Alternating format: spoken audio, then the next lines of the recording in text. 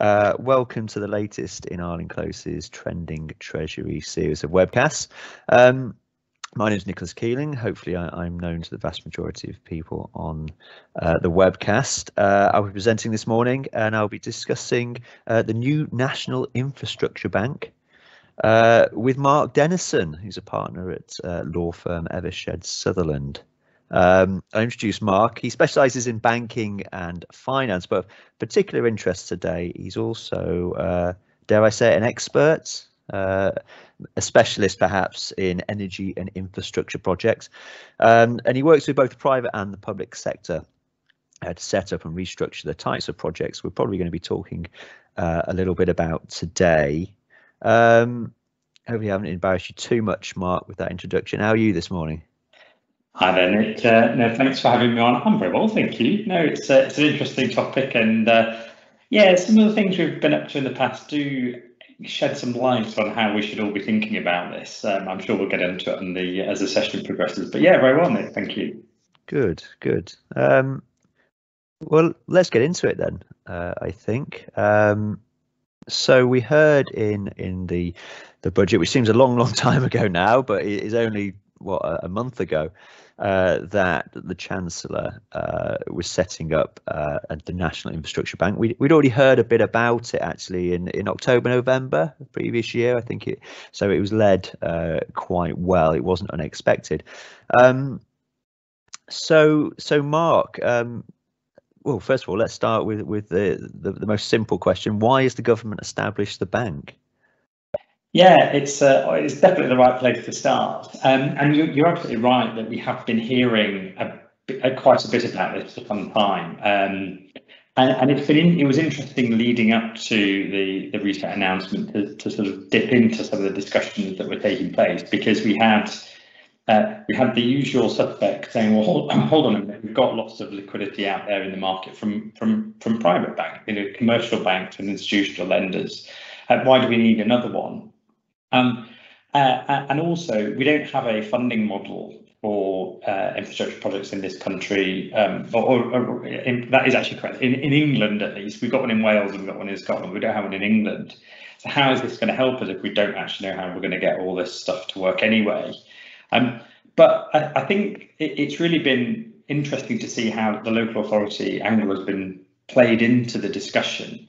And we'll talk about, I guess, what that means if we bring all the strands of discussion together in a second. But yeah, so why have we got a national infrastructure bank? Well, if you look at the kind of things that are on the tin about building back better, net zero, 2050, and levelling up, they're all obviously very credible objectives. Levelling up, one of the three pillars is infrastructure. And of course, it's all about stimulating short-term economic activity, driving long-term productivity improvements. And we hear banded around the fact that there'll be £100 billion of 600 billion of gross public sector investment in the whole levelling up agenda. We've got net zero agenda, 12 billion of funding for projects through the 10-point plan for a green industrial revolution that we need to try and somehow deploy as well. I suppose it's as well to try and encourage private sector investment in infrastructure. But what we really mean here is encouraging private sector investment in infrastructure where the market currently cannot provide that finance, to crowd in, to use the term that everyone's now using, to crowd in all the types of finance to make this work.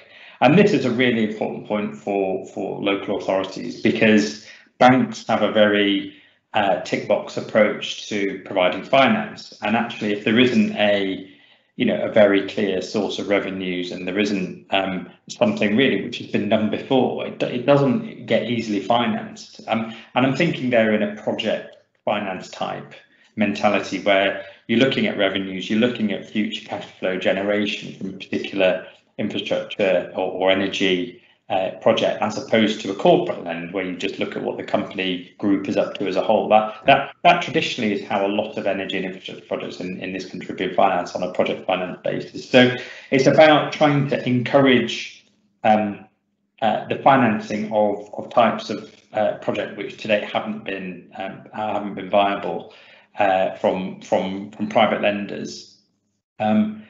And I guess the other big purpose of the bank here is to provide a discussion for local authorities to get involved in about how best to do this, and as part of that, to provide a set of tools for local authorities to make this work. And I can't underestimate how useful that could be, because in the PFI era, we had the Infrastructure and Projects Authority providing guidance to the procuring authorities, the public sector side of PFI transactions, helping them structure it, providing guidance, providing mandatory drafting for the project agreements. And then more recently, that body, the Infrastructure and Projects Authority, has been guiding local authorities through how to deal with projects that haven't gone to plan, or terminating those projects to pass the assets back to the public sector. And our understanding is that body, the Infrastructure and Projects Authority, will move into the bank, and it will provide a ramp up of that guidance for local authorities on how to make this work. So that I guess is, in a kind of long and windy way, the things that come to mind for me about why we're doing this. Cool. I don't know, Nick, is that how you're seeing it as well? Was anything that you could see as well? Well, I think that was quite a full answer. I think part of the issue here, though, is Brexit as well, and so clearly there's a focus on how do we replace the EIB's investment into the UK. Perhaps we'll cover that maybe later, perhaps. I guess to complete this kind of why is it and what will it do? So what kind of projects do you think they're looking at funding? Yeah, so I mean, this is something where the guidance published so far is a little bit roundabout, and it doesn't. I guess you might say it's a little bit misleading, Nick, in as much as we think of infrastructure as very broad. And you and I we've had this conversation. Infrastructure is a very generic sounding term, but actually we're talking about innovative infrastructure, the kind of things which cannot be, as they're currently financed by the usual suspects in energy and infrastructure finance. So to provide some specifics, then we're talking about things like carbon capture, utilisation, storage. We're talking about things like sustainable aviation fuel or hydrogen infrastructure or battery infrastructure. But things which to date really have not been financeable because they are innovative and they don't have a track record. And we've picked those up from conversations with across industry, conversations with in the Infrastructure and Projects Authority. So I guess for those on the call on the webcast who think their area could benefit from any of those things I've just mentioned or other innovative infrastructure, because I know many local authorities have got plenty of solar PV in their area now, and some have onshore wind, but where you've got a gap, where you actually want to enhance your green credentials, it would be those innovative types of infrastructure. And actually it could combine, for example, traditional infrastructure with innovative infrastructure. So you might have a solar park which obviously only generates electricity during the day. What do you do overnight? Could you introduce battery storage to that project so that you obviously have a much more constant flow of electricity coming from that particular asset? There are things like that which can be done, and the whole battery storage industry is really really ramping up now at something which is genuinely an industry in itself, as opposed to something which people have just been speaking to for some time. I suppose other examples are digital infrastructure. So we've heard about altnets taking shape, alternative networks. So in I guess more rural areas where it's not to date been so economically attractive for the big players to roll out gigabit broadband. We've seen a number of partnerships between local authorities and private developers in digital infrastructure to fill the gap there. And there's potentially something in it quite significantly for local authority partners who get involved in these initiatives, because the plan for the developer is to develop something which is quite technically challenging, but ultimately is valuable to the likes of a Virgin Media or other big player to acquire. And of course, if you can get yourself into a structure which generates something meaningful for a big player and gets sold, everyone can share in that upside. And that's certainly the strategy we're seeing a number of private developers really trying to establish. And if you get a local authority in the club as well, then there's obviously a gain there to be had on both sides. So there's some examples, Nick, I think. Yeah, thanks. You mentioned something interesting there. You mentioned something about some of these projects being unfinanceable. But what do you mean by that? Why is that the case? Yeah, so the traditional requirement in project finance is that you have a contracted revenue stream for a number of years, which is longer than the period of time to repay your debt. So if you've got a loan of, say, 15 years or 18 years, because actually it's an expensive, capital intensive project to develop. The traditional argument is, well, you need to have someone who can purchase the electricity that this generates over at least 18 years. And if you don't have that certainty, because you need that certainty, it's not financeable. So the traditional argument was you need to have long-term offtake or long-term concession if it's more of an infrastructure rather than an energy type of initiative. The market has definitely changed in recent years, where we've got, for instance, in data centers, digital infrastructure, we've got folks who've got the big players who just do not need to have and do not want to have long-term supply or rather long-term participation in a data center, because it might not suit them and they can't see down the track long-term. Or it may be the case that actually you don't need a power purchase agreement for more than 5 years, because there's plenty of people who will want to purchase the power. So the market has changed and come away from having such a rigid view as to what needs to be contracted at day one. But that traditionally is the I guess the mathematical problem or financial problem. The other side of it, though, is when you've got innovative technology which just simply hasn't been proven. So in an energy or infrastructure project, the usual philosophy is you go ahead because you've contracted all of the things that are going to be required to make this work. And if it's innovative technology, you don't necessarily have certainty that the technology is going to work to be able to generate the power or provide the service for a longer period of time. And I mean, we're going very slightly off topic here, but offshore wind, banks are being asked in offshore wind to finance turbines which haven't even been announced yet to the market. So there's a big desire to really take as much advantage as possible with the technology that is coming down the track, but of course it's not been proven, so it's not bankable to a very traditional financier. It's interesting you mentioned offshore wind. That was used as one of the case studies in the policy document, actually, to say, well, you know, there's a case study of success here. Exactly. The EIB as well were used as the kind of what the cornerstone financer of that project to bring private sector in and look at it now. Exactly. And again, so the National Infrastructure Policy team are looking at that and saying we can do the same thing. It's a genuinely interesting example, and you sometimes see examples in policy documents. I think I'm not really sure about that, but this one is a genuinely good example. So if we rewind 10 years back, offshore wind was new technology. It was risky technology. It's very difficult to install. If your turbine doesn't operate or breaks down, you don't generate any electricity, so you don't generate a return. It's a risky thing to do. So the EIB came along and said, well, look, if we finance half of this or quarter of this, how's about everyone else joining in as well? And that's exactly what happened. And without EIB, it's really truly the case that industry would not have taken off at the same speed or at all in this country in the same way. The problem with the EIB, and it's a good example because it also demonstrates a shortcoming with the EIB, is that it probably hung around in the space a bit too long.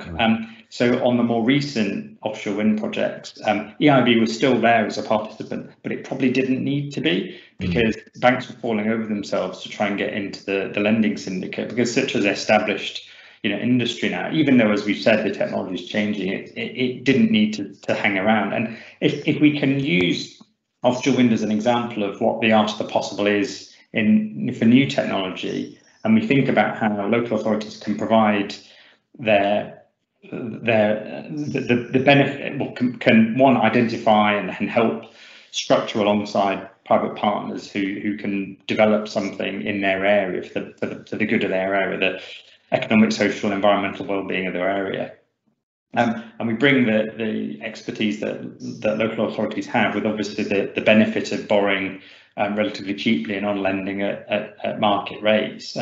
There's a really big opportunity there to see the next offshore wind industry in the UK, which it could be hydrogen infrastructure as a replacement for electric vehicles, given the sort of challenges with charging electric vehicles at scale. So yeah, it's again, apologies for a slightly long-winding answer there, but there is definitely something to be reflected on from the EIB offshore wind story. Okay, I suppose that brings us into kind of what kind of financing tools the National Infrastructure Bank is thinking of using. Again, as with all our discussion here, we're kind of going on quite thin information, although there's a few documents out in the public domain from the Treasury. The further documents haven't been published yet, so there is a focus on kind of spring. I think we're already in spring, although the weather would suggest otherwise at the moment, but maybe late spring to get more information here, and also summer perhaps for the first loans or financing agreements to be made. So it's quite a short time frame. In terms of what we do know, and this feeds into what you were saying, Mark, about unfinanceable, unbankable, the risk area for very innovative projects. The policy document does talk about, well, actually the National Infrastructure Bank will get involved in debt, senior debt, but also hybrid debt, so mezzanine finance, equity. So actually investing in these projects and actually or companies and actually taking a loss. So you're not just being the senior lender there, and also they're going to bring in the UK guarantee scheme. So they've got 10 billion of guarantees to potentially play with. So that first loss is clearly quite important for those innovative projects you were talking about, and also perhaps where the EIB used to come in and maybe crowding in, but eventually crowding out, perhaps to go on your example. For local authorities, perhaps in particular, there's very much a focus on advisory services. So going back to what you were saying about the IPA, someone sitting there and helping local authorities, advising them through these very complex projects. It's a bit different from just borrowing from the PWB to develop the school, for instance. These are long and winding roads in many cases. So it's clearly been thought about in terms of what the bank can provide and what it can get involved in.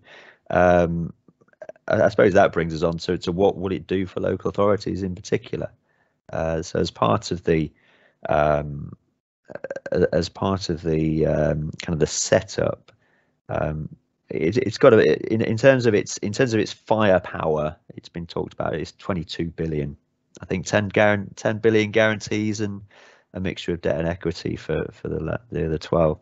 But 4 billion of this financing is being set aside to lend to local authorities, as you said, Mark, on some of those projects that might be quite interesting going forward. And they're going to be lent. Actually, they're going to be lent at the infrastructure rate, which is quite weird because we all know what the infrastructure rate is. I think we've had a chat to the PWB have run a couple of infrastructure rate bidding processes, and I don't think they've ever been taken up in full. But if you have a project that meets the required criteria for the old infrastructure rate bidding processes, then you could borrow at gilts plus 60, and that's exactly the same as we're talking about here for the National Infrastructure Bank. It may be that scrutiny is quite focused on in the policy document, so that these projects are going to be scrutinised quite substantially, I would have thought. And they've also got to be of a certain size, so over 5 million. But I think that's a lot less than actually with the EIB involvement, isn't it? Because I think those used to have to be fairly substantial projects to get the EIB involved. Is that right, Mark, from your memory? I'm sure that's right. I mean, we've generally, in fact, we've only seen EIB on much larger projects than 5 million, definitely. Yeah. I think just picking up a couple of points you mentioned there about the scrutiny in the process. Certainly, it will not be the process that local authorities currently expect for PWLB borrowing in terms of the sort of relatively straightforward question and answer that process that needs to take place. We are expecting a formal loan agreement or something definitely more than those questions, because that will then be novated to the, well, it will initially be with the Treasury and then novated to the bank later. So we're expecting something more substantial. On the scrutiny side, I mean, yes, you're right, there will be scrutiny, but I'm hoping, given the experience of IPA in the past, that is a very positive thing, because one of the reasons the IPA became the body it became is really to protect public sector and help them get things right, because the very early PFI projects probably weren't quite right in terms of the benefits that the private sector got out of them. And more latterly in the sort of dying days of PFI and PF2, it was a much more balanced outcome. So I think that scrutiny is very helpful, and also just taking the pressure off local authorities from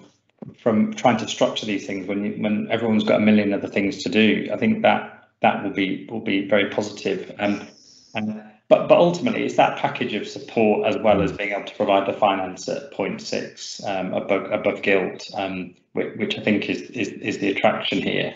And you just go back to the numbers. Yeah, 4 billion probably doesn't sound all that much, but we do see in other markets how if you just provide a bit of secure debt, which is covered by first loss or some other enhancement, it does seem to make a much bigger difference. And the important thing to remember here is that the plan is not that the National Infrastructure Bank finances 100% of the debt in an infrastructure project that comes through. There's an expectation that there will be someone else who will provide the finance as well. So that also could be, I suppose you can see it both ways. You know, it's kind of easier and simpler just to have one lender because you just do it all yourself. But if you do have an established infrastructure lender come in and lend alongside a local authority, they will have a lot of expertise to bring, and they will want to make sure it really does work for everyone, rather than just kind of cross their arms and wait to sign. It definitely won't be the case. So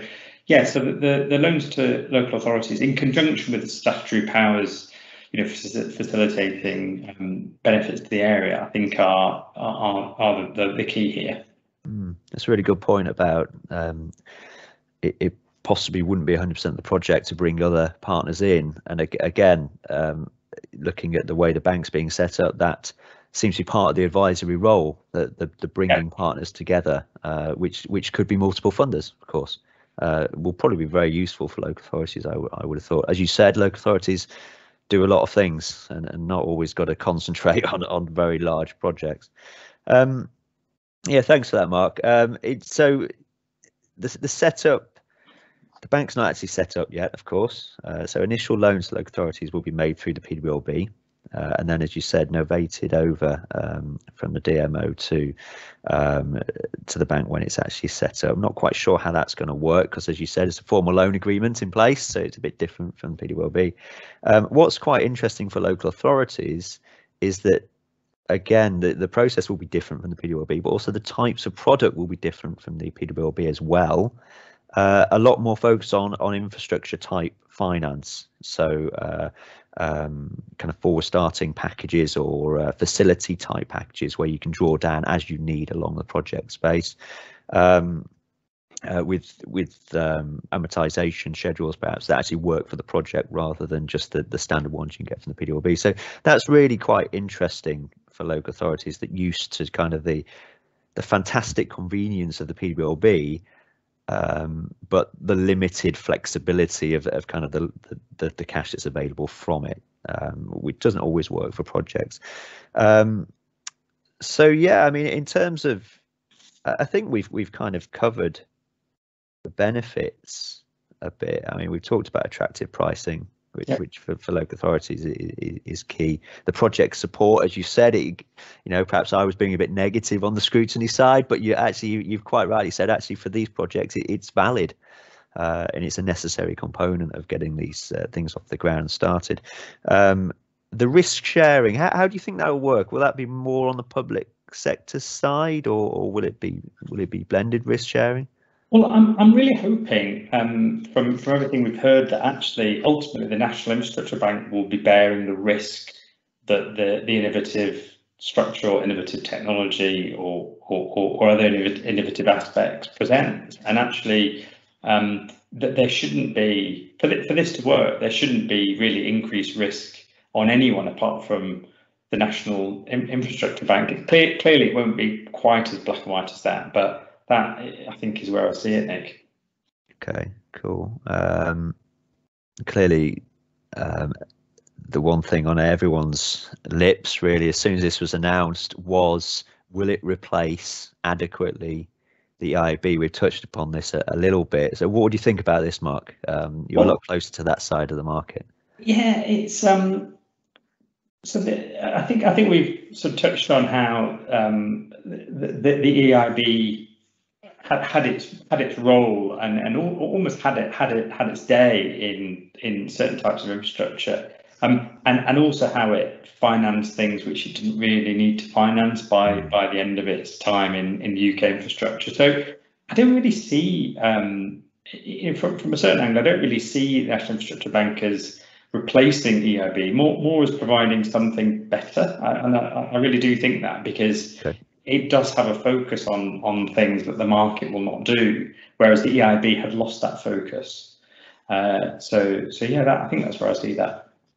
Okay, that's a good answer. I mean, there is a mixed message, isn't there, from kind of industry or the market from that. Some are saying, well, because it's more focused, it's not going to replace the EIB, which is the other side of the argument. You're saying it's not going to finance the kind of infrastructure projects that perhaps the EIB looked at. So not just the innovative, the renewable, the energy type things, but roads, bridges, etc. It certainly won't be doing those kind of things. It's very much focused on the net zero, although some of the levelling up agenda might encapsulate some of that, perhaps. Yeah. So one question, actually, very good question here, is the EIB was seen as cumbersome. What do you think? Do you think the NIB? Do you think they'll be more agile? We don't know yet, of course, but I'm just throwing the ball at you there to see what you come back with. So the EIB became very, hopefully I'm all right to say, the EIB did become quite entrenched in doing things a particular way, which helped when it was doing what it had done before, but didn't help on the innovative side of things. And certainly we saw on other projects which didn't go to plan and EIB were involved, it's absolutely right that they were administratively burdensome to deal with, if I'm all right saying that. But at the moment, we don't know exactly how the National Infrastructure Bank will operate. All I can say is that from the conversations we've had with the IPA, which I think will be running quite a bit of this, I'm more encouraged than discouraged about the process. It's not like we are starting completely from scratch here. We've got the benefit of the EIB's experience. We've also seen failures in other markets, for instance, Canada with the Canadian infrastructure plan. It didn't really work because it wasn't focused enough. I think if the focus is right and the team is there to do this, it will be obviously interesting to see how it starts initially. But I'm not fearing it's going to be so administratively burdensome that it can't operate and be helpful. So yeah, that would be my answer there. Okay. In terms of where we go, so we've already talked about the next announcements in the spring. Well, we're already in the spring, so we'll see where that goes. The kind of government's road plan of this does point to 2024 before being set up in statute, and does that mean, do you think that actually this is quite going to be a slow process? Do you think it's going to get lost in the coronavirus response. What do you think about timing? Yeah, so we've mentioned spring a few times. I think it's clear there's not going to be a big movement this spring, even though that is obviously, it would be nice. From what we are hearing, 12 to 18 months before it's fully operational, rather than all the way till 2024. So I think this year, to my mind, this year could be wisely spent taking stock of what the opportunities might be in the areas that the local authorities on the call operate in, both geographically, where there are gaps in technology to progress the green agenda, and also to have those conversations with Treasury and the IPA about what kind of early versions of toolkits might be available to facilitate early conversations, and also just to be very open about the possibility of partnering with local developers who've got the ideas, who've got the drive and the energy, but just have struggled with conventional lenders in the past, and to be open to have those conversations. I think if this year can be used wisely, to my mind, it would be that way. And that's by local authorities, isn't it, or the public sector entities? Actually, it's hard to see with all the other pressures local authorities are under coming up with these projects themselves, I guess, to some extent. So I think that's right. I don't have a sort of magic bullet solution to this, but we do get people who come to our organisation with ideas, with battery storage, with hydrogen technology, and they ask us, who can we speak to get this to work? And we do sometimes have to caution, well, the commercial banks probably will not finance this. So we now know, of course, that there is a new angle here, which is to refer them to local authorities who would be interested in progressing these themselves. So yeah, that is I think that is the difference here, Nick. Yeah, definitely. Particularly with the climate emergency agenda that's been voted on by many local authorities, you would have thought some of these more innovative green projects might actually tick some boxes. They tick boxes. The challenge has always been that stability of revenues, and I think, as we've said, with the statutory powers of local authorities and the agenda in their area, maybe that also helps offset some of the, I guess, less certainty with the revenue stream that traditional finances would need. So yeah, it's looking at everything more broadly. Yeah, cool. Well, I think we've probably covered that. What little we know, we've probably covered that quite widely. Actually, it's been really useful, Mark. So very much thanks for that. I think just see if we've got any more questions. They seem to be coming all from the same person. I think we've kind of covered these. Do you see LA's having the specialist knowledge to progress such ideas regarding funding? Well, I think that's where you need the partnership, perhaps with the National Infrastructure Bank, with other funders, and with the developers coming forward with the projects as well. So I think that part of the National Infrastructure Bank's reason for being is to bring all those parties together, I guess, and make these projects work, which you said, as you said, the IPA was instrumental in doing in its previous guise. So I think going forward, it's like you say, it's just about for our local authority clients in particular, a bit being open with that for ideas, maybe from developers or from other parties. Perhaps speaking to us or yourself about, how do we take this forward, or even speaking to kind of the HMT or the IPA to see, what are things are going to be interesting to you. Because, of course, the PDLB, well, National Infrastructure Bank via the PDLB is meant to be ready in summer to start lending through the PDLB for these type of loans. Whether that's the case or not, we don't know. But as you said, this year is probably a good time to actually start thinking about what might work for the local area and setting up for next year. So thank you, Mark. Very interesting. I hope our listeners found it interesting as well. I don't see any more questions. So just to bring this session to a close, next week on Trending Treasury, we're going to be talking to Fitch. about registered providers and local authority credit, which would be quite interesting to get the credit agency view on that. But other than that, nothing else to say really. Then thank you for listening. Thank you, Mark, again, and we'll see you next time.